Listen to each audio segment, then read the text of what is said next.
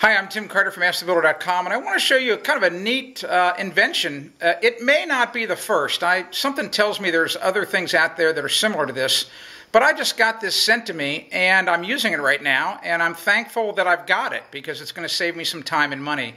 Take a look at this.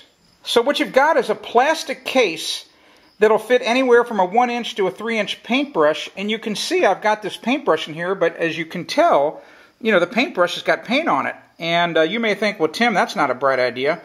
Well, I'm working on a job right now where during the day I need to occasionally touch up some green soffit boards, and I don't want to be washing the paintbrush every 10 minutes. So that's crazy. So this particular invention, it's just a little case that, that's got a hinged lid on it. It's called the paintbrush cover. And the most important part, of course, are these little foam pieces, up here at the end. There's one down here too. And these try to keep it, airtight so that, and of course you can hear it snap. You snap it into place. And, the paintbrush, will stay fresh and the paint won't dry because the humidity inside this case, stays near 100%.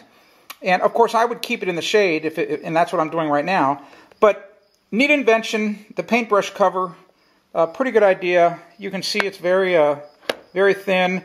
And here's the best part, it'll look really nice and new if after you're done with the brush, because the paint is even still fresh inside the container, once you take the brush out to clean it, if you clean this plastic case, it should look brand new for a very long time. Should be in great shape. So I'll use it through the day. I'm confident it's going to work.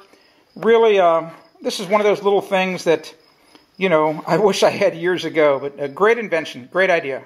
I'm Tim Carter for AskTheBuilder.com. I hope you enjoyed that video and found something helpful and useful. How would you like to get tips like that for free each week in your email box? Sure, it's easy. All you have to do, subscribe to my AskTheBuilder.com newsletter. Look below. See that link? Just click it and you'll be taken to the sign-up form. You're going to get new tool reviews, new product reviews, all sorts of great tips, and the best part, it's free. If you want to discover more home improvement tips, go to AskTheBuilder.com.